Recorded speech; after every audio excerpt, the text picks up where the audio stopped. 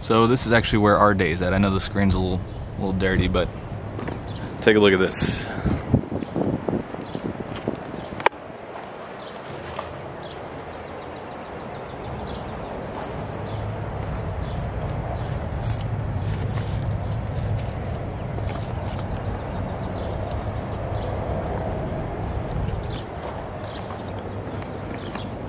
So, just want to get a little video of all this, just to be able to show it. It's, Blair's kind of in a scary little ordeal today.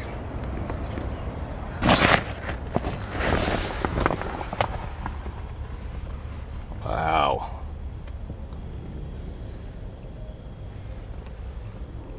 So Blair was sitting right here, and she actually got hit from the side right here.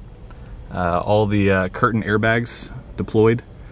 So these F-150s are just great vehicles. She actually has no injury, really. She's a little sore. We're actually in the hospital right now, taking a look over Eva, make sure everything's fine. So she's in really good hands. I'm running all these errands real quick, taking care of everything, and I'm hopefully getting back to her in about 5 or 10 minutes. So I'm gonna hurry. I don't know, can't even talk right now. A lot going on, but trying to do all this in a hurry. Just grab everything out of here and then head back to her. What was it? A couple days ago. I got a phone call from Blair while I was, she just dropped me off at the office, and I got a phone call basically saying that she's been in a wreck. So I left everything, ran right out the door, because apparently she did it right outside the office. And yeah, there's already, I saw 2 cars, including our truck, all banged up, and Blair on the side of the road. She was fine for the most part. We found out later. So, but yeah. So, I don't know, I guess we could just kind of tell y'all what happened, what we've been doing this week. Yeah, what all we've been through so far. So Monday, like he said, Monday morning I dropped him off at the gym, and you dropped me off to go to the gym. Sorry. Yeah. I wasn't working out. I dropped him off at work. I was heading to the gym, and I got T-boned in an intersection that was literally right in front of his office. So I had been driving for maybe 30 seconds. So, I don't even know where to start. I guess I got hit to where I was kind of like pulled off to the side of the road. I couldn't open the driver's side door because he hit me like right here. Yeah. Like, I'm here. He hit me right here. I was probably going about 25, 30. I think he was going faster. I don't know for sure. But it definitely was a good impact. All the airbags deployed. And I couldn't open the driver's side door, so I climbed over to the passenger side and got out, because I didn't know, like, in my head I'm thinking in movies, like, you know, like stuff leaks, like, I mean, you don't know what happened. I don't know if the engine got hit or if the gas tank got hit. So I got out immediately, and I grabbed my phone, which was on the floorboard on the way out, and I called him, and I was like, hey, it was just in a wreck, because I knew he was right there. There were already 2 people on the scene. There was a guy that was sitting at the light and that watched it happen. He was right here. Just happened to be an attorney too. Yeah, so he had already come out, and he was making sure I was okay. There was another lady that I think had come out of the building right next to the intersection. She called 911, and then the guy in the truck, I think he was slowly getting out because he hit head on, so I'm sure that he had a good jolt. So I sat on the curb, and I guess I was just trying to process what was happening, because it all happened so fast. Like, I didn't have the cop, and insurance was asking, like, if I was able to do any evasive action. Like, I mean, hitting the brakes wouldn't have done anything. Like, if anything, I guess I should have, like, sped forward. But it was like one of those things I didn't have time to react. Like, by the time I saw him coming, that was it. And so I didn't start crying until I saw him coming, because I think that's whenever I realized, like, what had happened. But yeah, my biggest concern was Eva. That was all of our biggest concerns. So as soon as I got there, I started talking to everybody that I could. I mean, obviously talked to her, make sure she was, for the most part, okay. You know, I wasn't going to be sure until EMS checked her out. EMS were on scene, fire came, police came. I got all the information, so everything was taken care of pretty quickly, actually really quickly. And then we were able to actually drive both vehicles off into a parking lot. So everything went well there. So the cars were drivable. I felt okay. Yeah. Like, I didn't have, and I know that your adrenaline gets going and you can't really feel anything, but I was like kind of like looking around, and I was moving my head, I was talking to people. Like, I didn't black out, I didn't anything, but I do know that my head hit the airbag. That we had the side airbags, which F-150s are awesome. yes, by the way. which saved me because my head hit the airbag. If it was not there, the airbag that deployed over the windows, my head would have hit the window and I probably would have lost consciousness.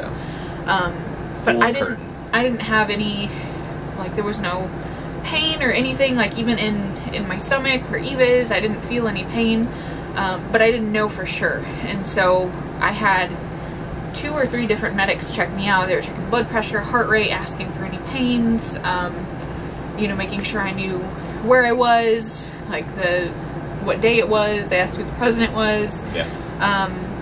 So everything there was okay, but I was just, I didn't know what had happened inside with Eva.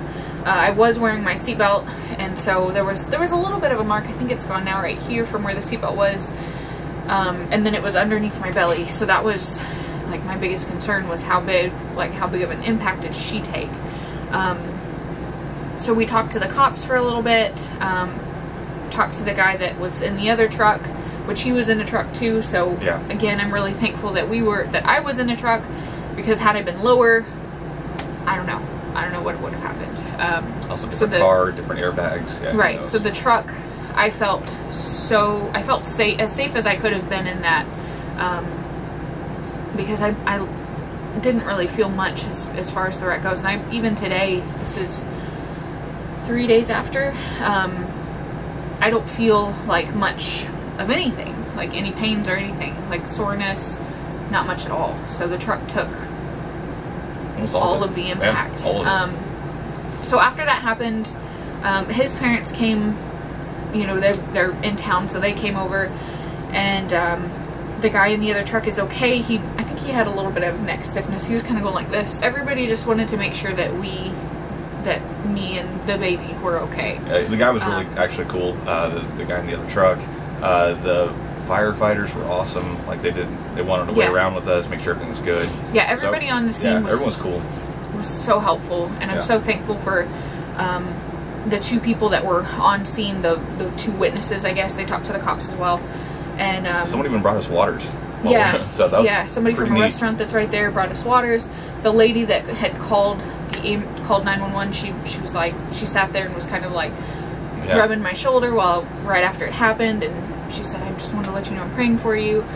And the attorney was really nice. So, you know, after I got all checked out, I went into the ambulance. They wanted to make sure I was okay. They, you know, said that you could take an ambulance ride, but I was like, no, we'll just drive, because we were 5 minutes away, and I felt like I checked out, but I knew that I needed to get somewhere to make sure Eva was okay. So we rode, well, he drove to the hospital, which is 1 block away, like, not a block, but like 5 minutes away. Yeah, it's and, 1 exit down, basically. We went to their women's center and let them know what happened. So we signed in. They took us into a room. I had to tell what happened like 5 or 6 times. And then they actually sent me over to the ER to get checked out. But that was more for me, making sure that I'm okay. There's no neck injury, no like hip or anything, like pelvic injury or anything. So then they sent us back to the women's center, where we found out then that I would have to be under observation for 24 hours to make sure that Eva was okay. Of course, they tell us that after we're admitted, and so we couldn't really go back on that too easily. So we went ahead and did it. Yeah, but they hooked me up to a little monitor that monitored contractions. It monitored Eva's heart rate. And so they wanted to make sure everything was okay there. And so basically the issue that they were concerned about, which would have been in the first 6 hours, what the doctor said, is placenta abruption, which is where there's a tear or the placenta detaches or something like that from the actual impact. So she said they wanted to make sure that there was no issue with that, because that's the main concern. They said that, you know, baby's heart rate was okay. You know, she was still moving around. She seemed fine in there, but they wanted to make sure that nothing was going to happen with the placenta. They wanted to make sure there was no like fluid leakage or anything like that. Yeah, or drop in heart rate, things like that. So what we did is we basically just waited around. So we were in the hospital for over 24 hours. Yeah, and she was in a hospital bed. I was running errands as much as I could. I got all of the car stuff already pretty much taken care of, as far as, insurance and things like that, and just communication with everybody. I mean, it was pretty well orchestrated for everything that actually happened. So, I mean, it was a pretty scary little event. Yeah, and so, being in the hospital, and they said that if anything were to happen to the placenta, I would have to go in for an emergency C-section. Which is like what we're trying to, going we're from opposed to it. Having, and it's not what we had in mind. But going from being in a wreck to, hey, you might have this baby via emergency surgery today is a lot. And so, I was trying my best not to stress, because I knew that, one, I'd already been under enough stress, Eva was under enough stress, and then worrying about it would only make things possibly worse. So I just laid there for a day, and I took care of everything and hit it well. The nurses were nice, they were helpful, the doctor was very informative, and as much as I didn't want to be there, I knew that it was what was best, because we needed to make sure Eva was okay. So after constant monitoring for 24 hours, no sleep, right before we left, they did an ultrasound to make sure everything looked good. So all my fluids look good, placenta's good, Eva's just fine, her heart rate is good, my blood pressure is all fine. Even after the wreck, they're like, blood pressure's kind of normal, or they said something along those lines. Yeah, so, so everything's good. Yeah, everything checked out, and then we were released at about 11 yesterday. And so I knew that, right before we left, they did the ultrasound, and I was really glad they did, because it gave me, like, that extra peace of mind, because I actually got to see Eva, because her head is down, like, right where the seatbelt was, and so I was like, I don't, of course, her heart rate was fine, she's moving around, but I have this constant worry, like... Well, yeah, and so the collision was on the side, so what happens with that is it shakes you sideways, but at least there's no compression against the belly, and which is I was really worried about. So if it was a front end car there's wreck, a little bit on this side. Yeah, I've got a little bit of bruising on my belly where the seatbelt was right under here. But there's room to move her, and so I think they're only worried about the placenta detachment, not so much compression on the actual, on Eva, and so that's what I was really worried about. But we checked everything. I mean, everything looks good. They checked, make sure the placenta's in place. They said that she has a lot of fluid.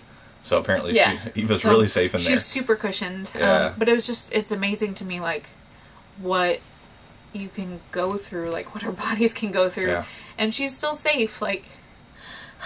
Yeah. The only thing is, the one thing didn't make it through, and that is the truck. Yeah. So the truck was a total loss. But insurance, it's a great thing. So we have insurance on, all of this, and then, of course, the car itself. And so... insurance is great. I've wanted to cancel it so many times. Not cancel it, right? But just like... Downgrade it. Downgrade it. And I even did that. I talked about it the day before I got into my little accident where I hurt my knee. And I just Your little accident. It was a little accident. It was a bad accident. But yeah, don't take those things for granted. It's good to have good insurance. I mean, it saved us twice already. So yeah, it's just very scary.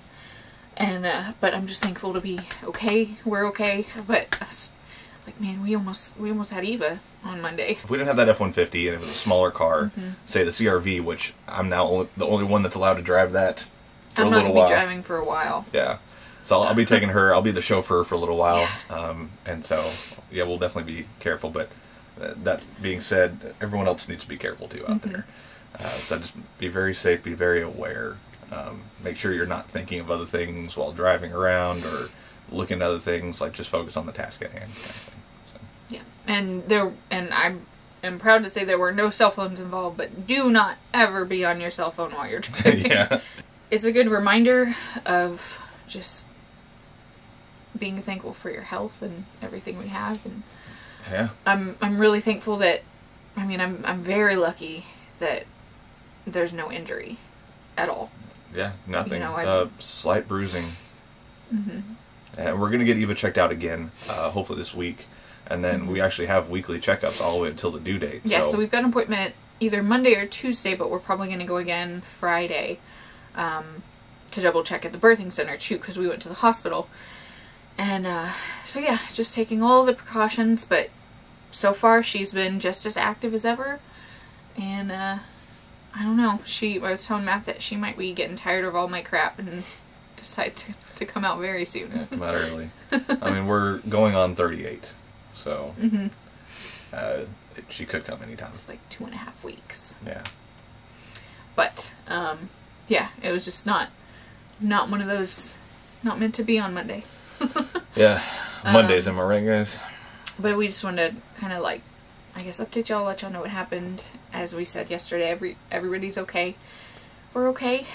Obviously looking for a new truck soon, and we will be getting another truck because that thing was sturdy and safe. I'm looking for another F-150 because if that survived that, then I'm definitely all for that truck. I don't know anything about Dodge or anything else, but yeah.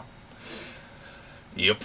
Well, I know this video is not normally the type of video that we put up. But we just wanted y'all to know. Yeah. So, you guys are family, and we wanted to update y'all. And we're good. We're okay. Good. We're thankful. We're okay. We watched over on Monday. And but literally we're back to normal life already. We transferred everything from the truck to the CRV, so the car is different, but everything else is about the same, which is good. That's what we want. We just want normality while we're getting ready for Eva to come. But there's a chance we may be heading over to Austin sooner rather than later, so you may see a change of scenery also soon. But yeah, everything's actually kind of good. Everything from the wreck turned out okay, and I mean we're happy again.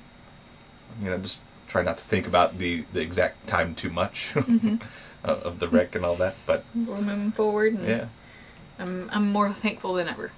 Yeah, absolutely. Have fun out there. Be safe out there.